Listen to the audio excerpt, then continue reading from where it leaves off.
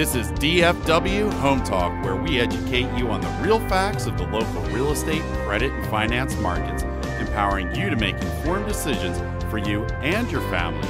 Achieve financial goals and the dream of home ownership with financial security. Now your host, Kimberly Beckham.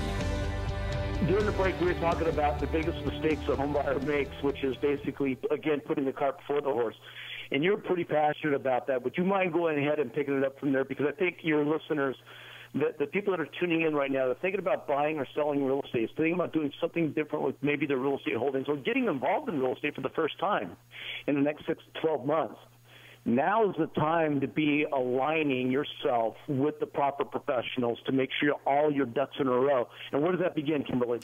Well, what I see day in and day out is people are trying to put things backwards, where they'll call the realtor and want to go look at a property before they've even reviewed their budget, reviewed to see what they qualify for, looked at their credit, looked and see if anything needed to be taken care of, so that way they're prepared in moving forward on writing a contract for a house.